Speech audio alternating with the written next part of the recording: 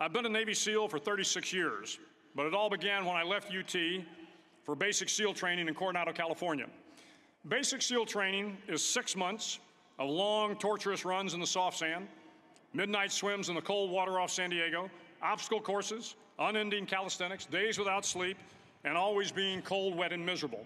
It is 6 months of being constantly harassed by professionally trained warriors who seek to find the weak of mind and body and eliminate them from ever becoming a Navy SEAL. But the training also seeks to find those students who can lead in an environment of constant stress, chaos, failure, and hardships. To me, basic SEAL training was a lifetime of challenges crammed into 6 months. So here are the 10 lessons I learned from basic SEAL training that hopefully will be of value to you as you move forward in life. Every morning in SEAL training, my instructors, who at the time were all Vietnam veterans, would show up in my barracks room, and the first thing they'd do was inspect my bed. If you did it right, the corners would be square, the covers would be pulled tight, the pillow centered just under the headboard, and the extra blanket folded neatly at the foot of the rack.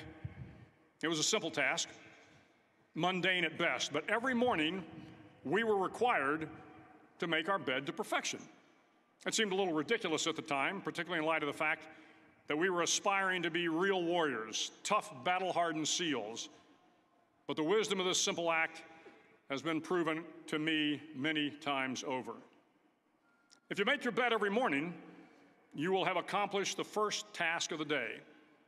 It will give you a small sense of pride, and it will encourage you to do another task, and another, and another. And by the end of the day, that one task completed will have turned into many tasks completed.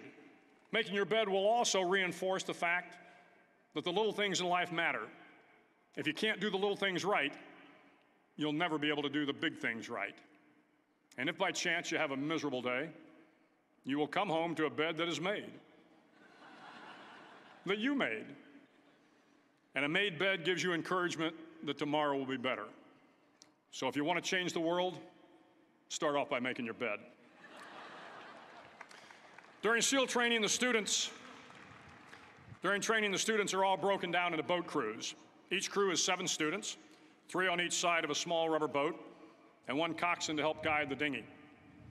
Every day, your boat crew forms up on the beach and is instructed to get through the surf zone and paddle several miles down the coast. In the winter, the surf off San Diego can get to be 8 to 10 feet high, and it is exceedingly difficult to paddle through the plunging surf unless everyone digs in. Every paddle must be synchronized to the stroke count of the coxswain. Everyone must exert equal effort, or the boat will turn against the wave and be unceremoniously dumped back on the beach. For the boat to make it to its destination, everyone must paddle. You can't change the world alone. You will need some help. And to truly get from your starting point to your destination takes friends, colleagues, the goodwill of strangers, and a strong coxswain to guide you. If you want to change the world, find someone to help you paddle. Over a few weeks of difficult training, my SEAL class, which started with 150 men, was down to just 42. There were now 6 boat crews of 7 men each. I was in the boat with the tall guys, but the best boat crew we had was made up of the little guys, the Munchkin crew, we called them. No one was over 5'5". The Munchkin boat crew had 1 American Indian, 1 African American, 1 Polish American, 1 Greek American, 1 Italian American, and 2 tough kids from the Midwest. They out-paddled, outran, and outswam all the other boat crews. The big men in the other boat crews would always make good-natured fun of the tiny little flippers the Munchkins put on their tiny little feet prior to every swim. But somehow these little guys from every corner of the nation and the world always had the last laugh, swimming faster than everyone and reaching the shore long before the rest of us. SEAL training was a great equalizer. Nothing mattered but your will to succeed, not your color, not your ethnic background, not your education, not your social status. If you want to change the world, measure a person by the size of their heart, not by the size of their flippers. Several times a week, the instructors would line up the class and do a uniform inspection. It was exceptionally thorough. Your hat had to be perfectly starched, your uniform immaculately pressed, your belt buckle shiny and void of any smudges. But it seemed that no matter how much effort you put into starching your hat or pressing your uniform or polishing your belt buckle, it just wasn't good enough. The instructors would find something wrong. For failing the uniform inspection, the student had to run, fully clothed, into the surf zone, then wet from head to toe, roll around on the beach until every part of your body was covered with sand. The effect was known as a sugar cookie. You stayed in the uniform the rest of the day, cold, wet, and sandy.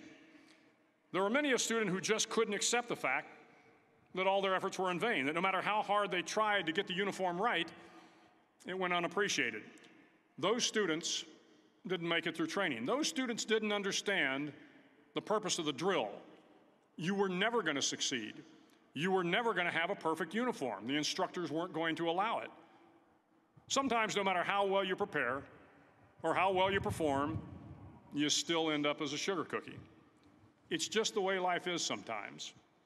If you want to change the world, get over being a sugar cookie and keep moving forward. Every day during training, you were challenged with multiple physical events: long runs, long swims, obstacle courses, hours of calisthenics, something designed to test your mettle. Every event had standards, times you had to meet. If you failed to meet those times, those standards, your name was posted on a list, and at the end of the day, those on the list were invited to a circus. A circus was 2 hours of additional calisthenics, designed to wear you down, to break your spirit, to force you to quit. No one wanted a circus. A circus meant that for that day, you didn't measure up. A circus meant more fatigue, and more fatigue meant that the following day would be more difficult, and more circuses were likely. But at some time during SEAL training, everyone made the circus list. But an interesting thing happened to those who were constantly on the list. Over time, those students who did 2 hours of extra calisthenics got stronger and stronger. The pain of the circuses built inner strength and physical resiliency. Life is filled with circuses. You will fail. You will likely fail often. It will be painful. It will be discouraging. At times, it will test you to your very core. But if you want to change the world, don't be afraid of the circuses. At least twice a week, the trainees were required to run the obstacle course. The obstacle course contained 25 obstacles, including a 10-foot wall, a 30-foot cargo net, a barbed wire crawl, to name a few. But the most challenging obstacle was the slide for life. It had a 3-level, 30-foot tower at one end and a 1-level tower at the other. In between was a 200-foot-long rope. You had to climb the 3-tiered tower, and once at the top, you grabbed the rope, swung underneath the rope, and pulled yourself hand over hand until you got to the other end. The record for the obstacle course had stood for years when my class began in 1977. The record seemed unbeatable until one day a student decided to go down the slide for life head first. Instead of swinging his body underneath the rope and inching his way down, he bravely mounted the top of the rope and thrust himself forward. It was a dangerous move, seemingly foolish and fraught with risk. Failure could mean injury and being dropped from the course. Without hesitation, the student slid down the rope perilously fast. Instead of several minutes, it only took him half that time. And by the end of the course, he had broken the record. If you want to change the world, sometimes you have to slide down the obstacles head first. During the land warfare phase of training, the students are flown out to San Clemente Island, which lies off the coast of San Diego. The waters off San Clemente are a breeding ground for the great white sharks. To pass SEAL training, there are a series of long swims that must be completed. One is the night swim. Before the swim, the instructors joyfully brief the students on all the species of sharks that inhabit the waters off San Clemente.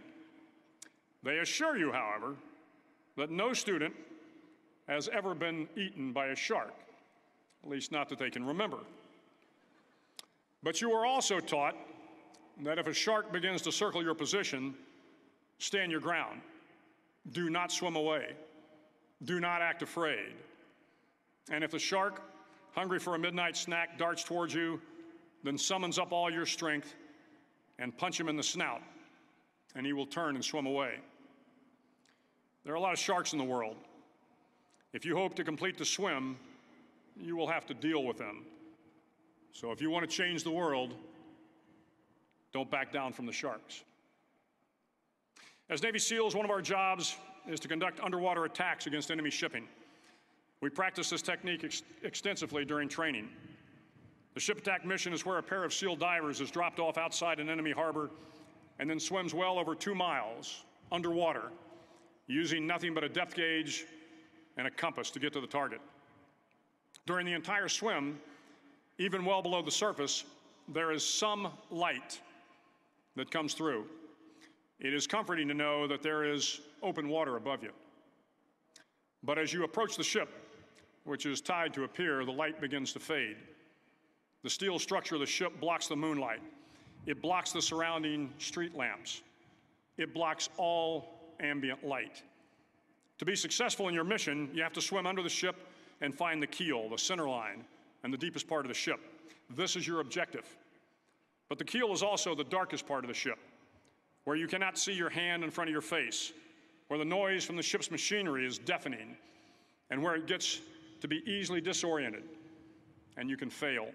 Every SEAL knows that under the keel, at that darkest moment of the mission, is a time when you need to be calm, when you must be calm, when you must be composed, when all your tactical skills, your physical power, and your inner strength must be brought to bear.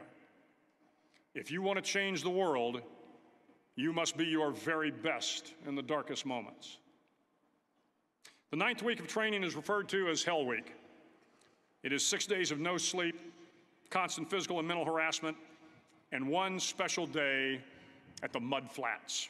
The Mud Flats are an area between San Diego and Tijuana where the water runs off and creates the Tijuana Sloughs, a swampy patch of terrain where the mud will engulf you.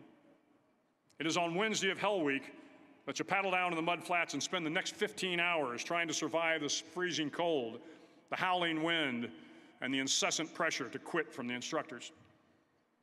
As the sun began to set that Wednesday evening, my training class, having committed some egregious infraction of the rules, was ordered into the mud. The mud consumed each man till there was nothing visible but our heads. The instructors told us we could leave the mud if only 5 men would quit. Only 5 men, just 5 men, and we could get out of the oppressive cold. Looking around the mud flat, it was apparent that some students were about to give up. It was still over 8 hours till the sun came up. 8 more hours of bone-chilling cold. The chattering teeth and the shivering moans of the trainees were so loud, it was hard to hear anything. And then one voice began to echo through the night. One voice raised in song. The song was terribly out of tune, but sung with great enthusiasm. One voice became 2, and 2 became 3, and before long, everyone in the class was singing. The instructors threatened us with more time in the mud if we kept up the singing, but the singing persisted. And somehow the mud seemed a little warmer, and the wind a little tamer, and the dawn not so far away. If I have learned anything in my time traveling the world, it is the power of hope. The power of one person, a Washington, a Lincoln, King, Mandela, and even a young girl from Pakistan, Malala. One person can change the world by giving people hope. So if you want to change the world, start singing when you're up to your neck in mud. Finally, in SEAL training, there's a bell. A brass bell that hangs in the center of the compound for all the students to see. All you have to do to quit is ring the bell. Ring the bell, and you no longer have to wake up at 5 o'clock. Ring the bell, and you no longer have to be in the freezing cold swims. Ring the bell, and you no longer have to do the runs, the obstacle course, the PT, and you no longer have to endure the hardships of training. All you have to do is ring the bell to get out. If you want to change the world, don't ever, ever ring the bell.